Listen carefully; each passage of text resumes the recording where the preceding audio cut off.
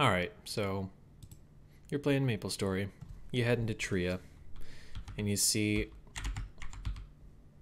people like this, playing their instruments, playing some really good music, and you think to yourself, oh boy, what if I wanted to play my favorite song in Maplestory too? How could I do that? Well, I'm going to assume that you already went through the Maple guide that took you through the music tutorial, so you already know what music sheets are, already know what instruments are.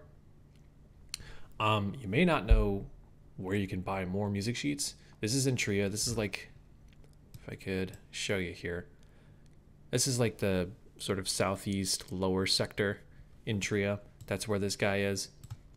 He sells instruments. You already have a digital piano from the Maple guide. He sells music scores, basic pre-written scores for you to train your performance mastery. Your basic 3,000 character limit, intermediate 5,000 character limit, and your mastery locked. You need to max out your performance mastery to buy these, but these are the advanced ones, 10,000 characters, and some outfits if you care for those. Now, as far as getting songs into the game, there's two ways you can do that. I'm going to go to my house for a minute and get out of this. Now, method number one is easy. All you have to do is Google MS2 MML. This is what we would consider the file type for a finished product, a finished song that you can import into Maplestory 2, and you don't have to do anything to it. Google MS2 MML. You will probably find something like this. What's a good place for these files? musicalnexus.net. Oh, look at that. I'm already here. Maple beats, standard music halls, and you've got, your solos, and you've got ensembles. Nice and organized. This is a really good place to find your favorite song, but let's assume it's not there. In that case, we would have to go through method number 2, which is not difficult. It's just tedious. And I'll explain why in a few minutes. Now, this website is musescore.com. This is basically a repository for sheet music. And if you log into it, either by creating an account or, in my case, through Facebook, you can simply search up a song. I'm going to search Smile Meditation, song by Wolfbeck. Good band, would recommend. And look at that. That sounds drony, but I'll use this song as an example. So now that I'm logged in, so I can download this as one of these 5 formats, I want MIDI. So I'm going to download this in MIDI. I already have. So I'm going to open up my little Maplestory 2 music folder here. Next thing I need is to go to, this is basically the tool you're going to need to actually get that MIDI into MML, which is a musical notation language. And that's the language that we put into these scores. So if I double click on really any completed music score rather, you'll open up this menu, 10 tracks to work with, and each of them has these little bunch of different characters. These are notes and rests. This is music notated through MML. Now, I'm not going to teach you MML.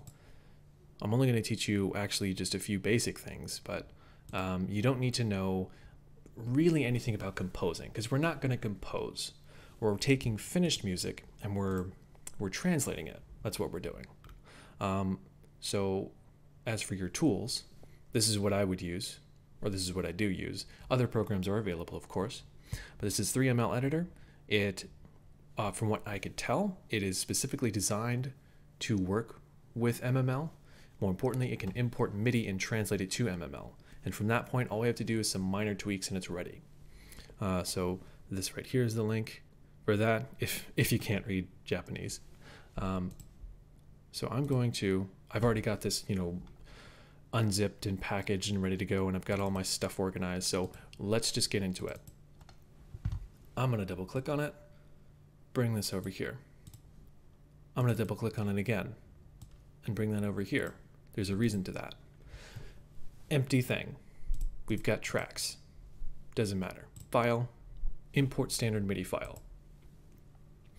And now we have, I'm going to bring in that song. And for this, first I'm going to do I suppose the standard import. This is actually the wrong way to do it, but I'll show why. So I'm going to import this. It'll bring both tracks, and both tracks meaning these two tracks here, because this MIDI came from this sheet music, of course. Now,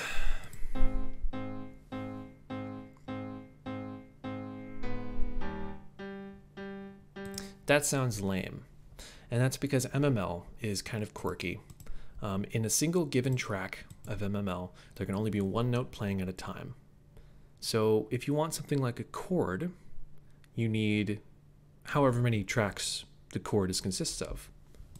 So in this case, it would be like, what is that, 2, 3, 4? 4 tracks here for this one chord. Pretty complicated, but easy enough. So I showed you the wrong way to import. We're going to do the right way to import now. Import standard MIDI file, bring in our track, and we're going to take these two middle boxes. This converts one MIDI track and splits it into multiple MML tracks. So for each track, we've got those chords now, or at least all the chords that were in one track. We can only import one track at a time through this. That's why I have the second window up. Import the first track.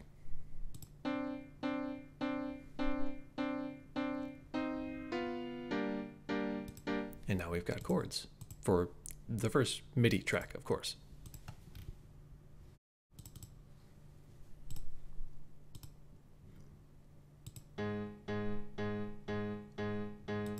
Now that one sounds like it's sped up a little bit. I'm going to get into that a little bit later. But for now, we just need to get all this information onto the next window. And to do that, I'm going to hit Control T. You could also go to Track, Append Track. 1, 2, 3, 4. We're just adding tracks. That's all that is.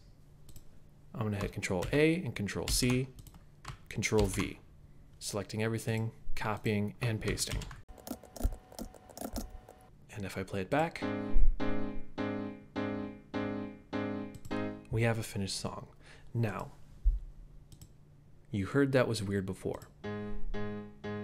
Why is it playing faster, but it's playing on time here? Well, it may be this particular piece of software. I haven't tried bringing MML into other pieces of software. I don't think I have other pieces of software, to be quite honest. But from what I can tell, the reason it's playing on time here is that, notice in track 1, we have this yellow tempo indicator. The tempo is 103 beats per minute. Over here in the second window, no such indicator. So that's probably why this one tempo and this one track seems to be governing the tempo for all the other tracks. However, this is all well and good in this piece of software, 3ML Editor 2. If we simply copied and pasted this information into the composing window, say we got rid of all this information and just pasted it here, it's not going to play on time. All the tracks, all the different notes are going to play at different times. It's going to sound really, really weird. Not what we're looking for. Instead, we're going to essentially, I can get rid of this now. We're going to essentially take this tempo, copy it, like so, and we're going to paste it at the same time. So this tempo appears at the 0th measure the very start of the song, basically. Measure 0, tick 0. So at measure 0, tick 0, we need to paste this particular tempo at each and every track. And I'll do that now. Okay, so at this point, you think that we're done, right? We've got the tempo in all the tracks, everything should be lined up. Well, this is just the initial tempo. Most songs you might work with in this way will probably have just that one tempo, but never assume. I'm going to scroll down track 1, and I know for a fact, because I've worked on this before, that there are 2 more tempo changes. Here we go. One at 58, measure 58, tick 0, and measure 59, tick 0. The tempo slows down just a little bit, and I'll play this back.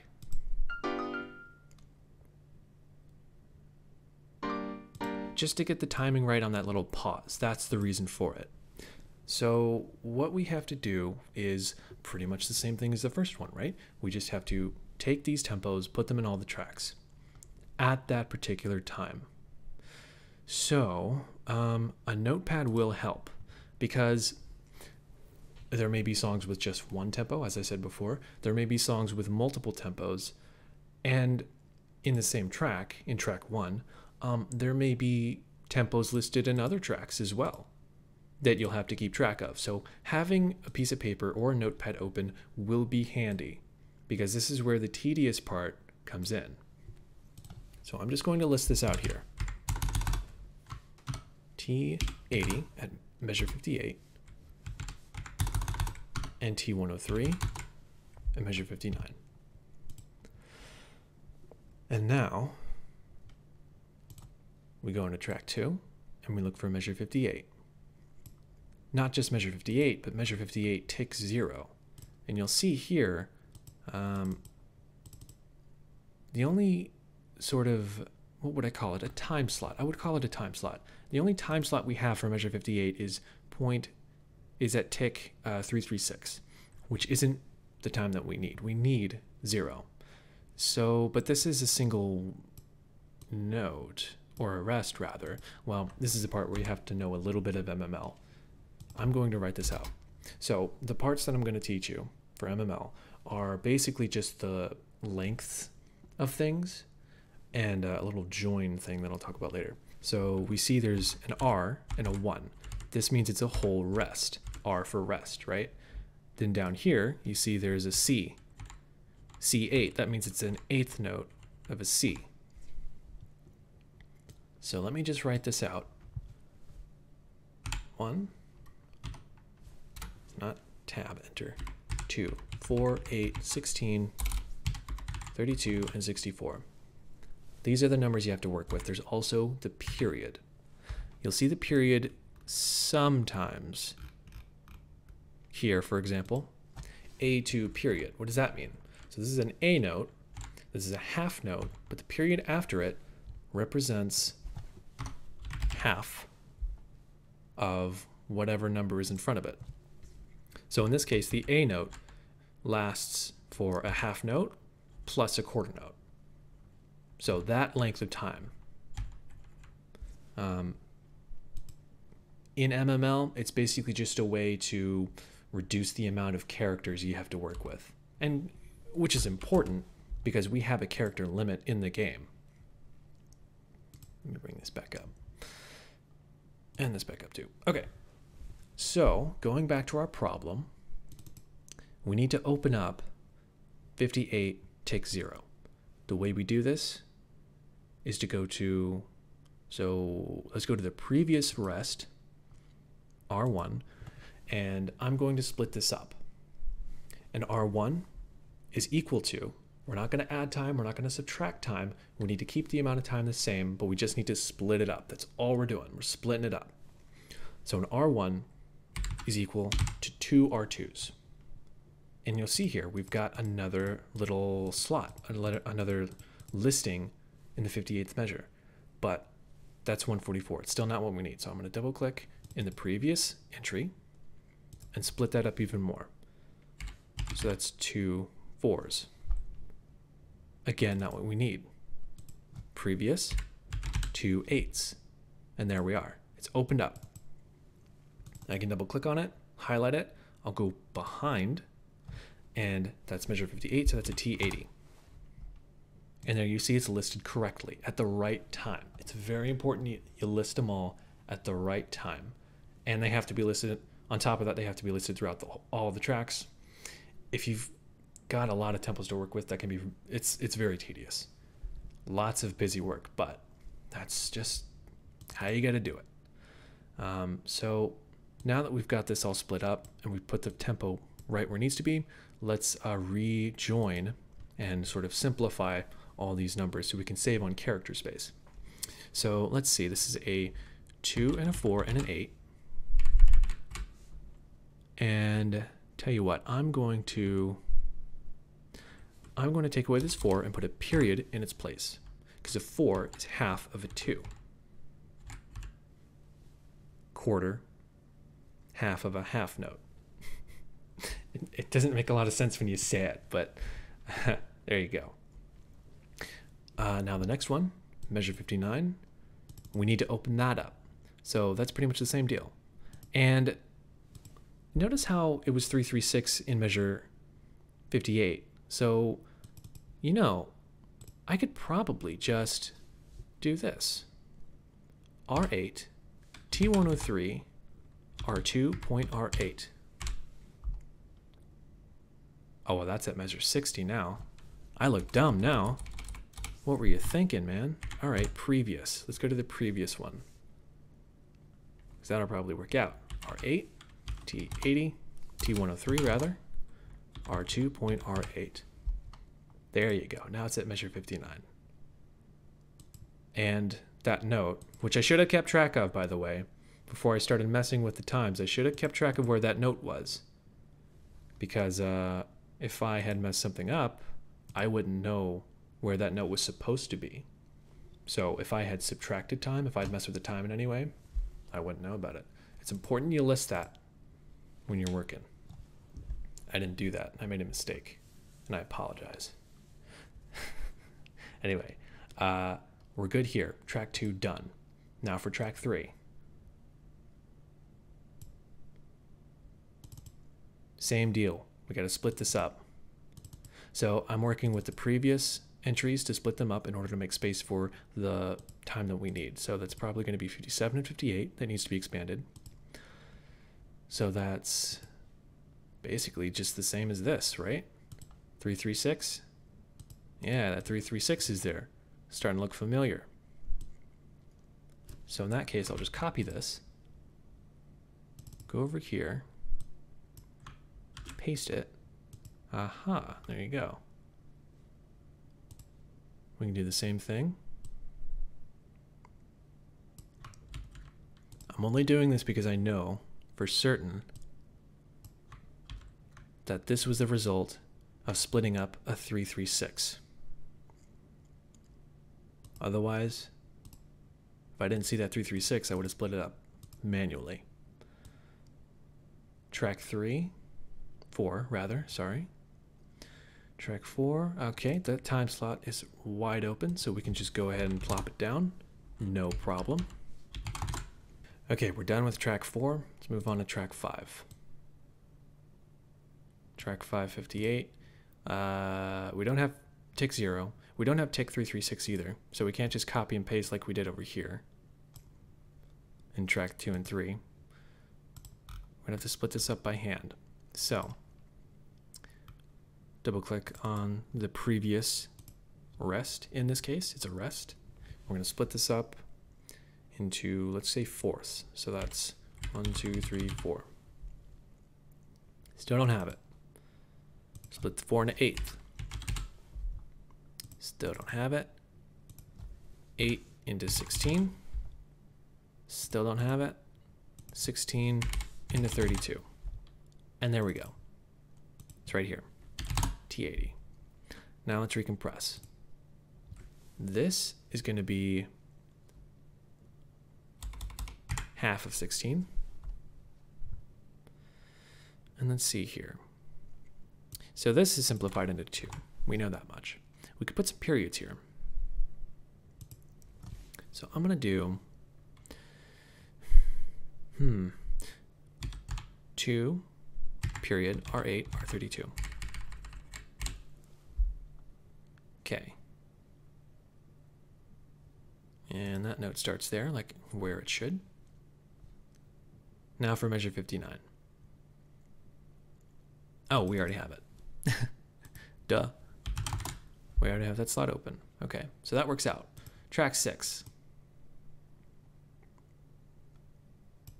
Measure 80, 3, 4, 8. Aha. So I'm guessing 3, 4, 8, huh? That sounds familiar, doesn't it? So let's take this, see if we can't find an R1 to plug that into. 3, 4, 8, which means this must surely be. Aha. Funny how that works out. All right, track 6, good to go. Track 7. What are we looking at here? 3, 4, 8. We're just finding the similarities. We're putting 2 and 2 together. If it worked once, in those circumstances, at a 3, 4, 8, and it'll work again. Track number 8. Final track, we're almost done. We got another 3, 4, 8. So, boom. Ah. Okay, so now we got to break this one up. But it's a 3, 4, 8. So in theory, we should be able to do that, right? Yeah, and then replace the 80 with a 103. Now with an 8000, a 103, thank you. So, and let me double check track 1. 1, 2, 3. Just 3 tempo changes. That's all we got. Same in the other tracks. Yes. Pretty sure, yes.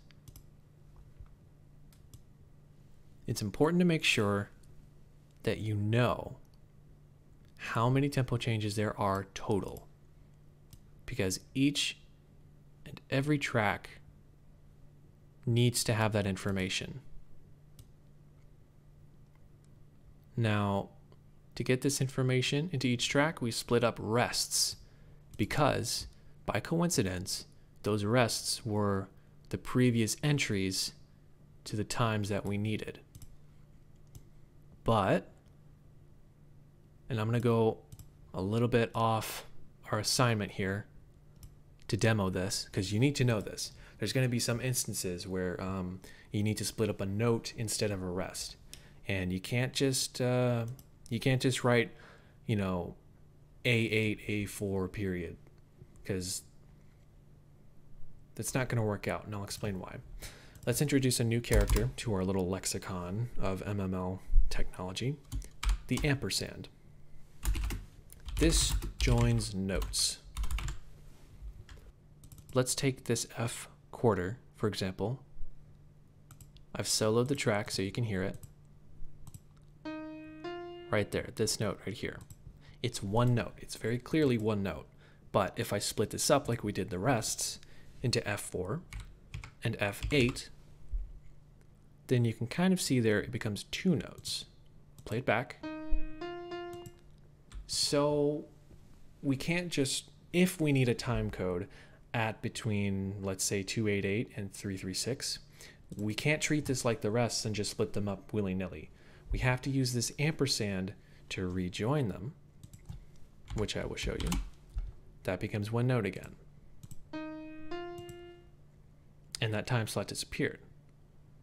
So we have to split them up to make the time slot appear, but we have to rejoin them after we input a tempo. That's very important, okay? So you gotta, when you have a note previous to the time that you want, you need to make sure you know how long is this note, so that when you split it up, you know, all right, so I gotta rejoin this, this, and this together, and that'll sound the exact same. So between 288, sorry, and 336, I'm going to split up this 8th note into 16th. So that's 3 notes now, but this is our hypothetical time that we want. This is a hypothetical example here. I'll just put like T75. Now I'll use the ampersand to join them together again. And that becomes 1 note. But you see the tempo is listed where we want it to. F16 and F16 and F8 will make 1 sustained note for that amount of time, right? It makes sense. Important note, if you put the ampersand in front of a tempo, won't work. 2 notes. You got to put it after. So this was A4. Boop. There you go. So all the tempos we have are in every track. One last thing we got to do before we start simplifying and putting this actually in the game. At the very top of the track, each track really, after the tempo, I'm going to put V10. V is for volume. And I believe you have volume of, V can be 1 to 15, I believe. You would want to do about between 8 and 15 in order to be heard. 10 is a very reasonable number. 15 is kind of loud, but some of the songs you'll be working with, if you use this method, you may want to change the volume of certain tracks because those tracks may be playing different parts. Like if you're making a MIDI of a song with lyrics that has vocals, you may need to make that part louder and put it over the instrumentation so you can hear it properly. But in this case, we just want to put it all at V10. So I'll quickly do that. Okay, so every track knows what its tempo is going to be. It doesn't have to follow the leader. It has its own information to work with. At this point, we still have a lot of this green stuff. This is just placeholder text that tells you, in this case, what measures what in this list, so you know what to work with. We don't need that. We do have a character limit, so what I'm going to do is go to Track, Optimization Option, Optimize All Tracks. And that's going to compress it down into the bare essentials. Sounds the same, it's just optimized. File Properties. That brings up your character count for each track. Now, if we add this together, get a calculator here. This is just about 6,000 notes, which means you have to use a 10,000 note sheet, which sucks. But I mean, if you want it to sound this good, that's how it's going to be. So you know how much it is. Now I'm going to save it. Go into my MML folder, go into my 10K folder, because I know it's 10K, and I'm going to replace the one I have. Last time I worked on this, I made a little bit of a mistake, so I'm just going to replace the one I have. Now I'll bring this over to my second monitor. Now I'll go in game, and now I've opened up a 10K track, which is good. I'm going to go to my sound options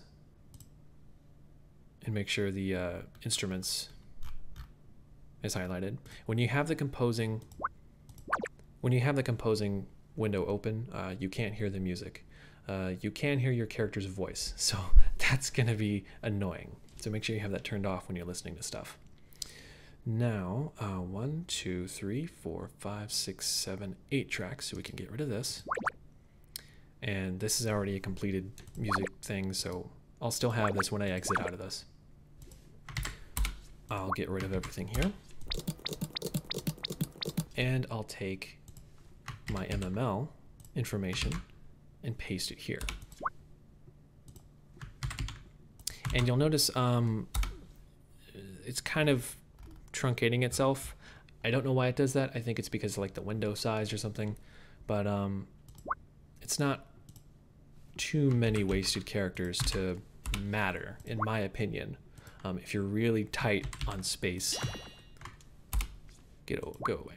Then you can go ahead and, you know, try and make this one line. But for me, it's not too much of an issue. Now, let's play this back. That first note was weird, but I think that's just Maplestory. There you go. It's kind of weird like that. So that tempo change.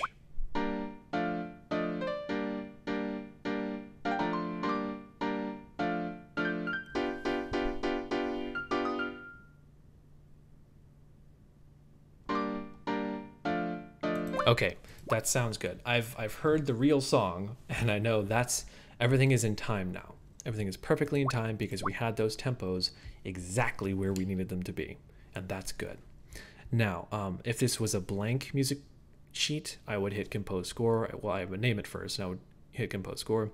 Instead, though, I'm going to save the file, and this will save it as an MS2 MML, as that final product that you could find on I got rid of the tab, but on Musical Nexus, I believe it was called. That's the kind of thing you would find there for download. Here, however, I'm just going to save it to my personal thing. I'm going to replace the one I already have because I know it's perfect. And now I have it. And anytime I have a blank music sheet and I think, you know what, I want Smile Meditation, then I'll just hit open. I won't hit save file. I'll hit open file, and you know what? There you go. And that's good. Or maybe I'll just get some Joji, you know, will ye? Maybe I'll just do that instead. It's very good to have these things, so you don't have to start messing with this all the time, every time you want to get the same song. So anyway, I hope this made sense. If there's anything I haven't covered, or if perhaps there's an issue that you've come across that I'm not able to answer, and I probably won't. There's a lot I don't know about MML. You know, I only know about tempos, right, and splitting up and joining notes and stuff. So if there's a problem that I can't help with, Musical Nexus has forums. The official Maplestory forums are a good place to go, as well as the Maplestory 2 Reddit. I'm absolutely sure that someone will be able to help who is years more experienced in MML than I am. Man, that's not an exaggeration too, because MML's been in Nexon games since Maplestory. Not Maplestory, Mabinogi. Really old, but that had a composing mechanic too, and it used the same notation. So I hope this was helpful. I hope I got everything right. And I hope you have a good day. I'm going to have a good night. It's 11:30 at night. I'm going to go to bed. Bye.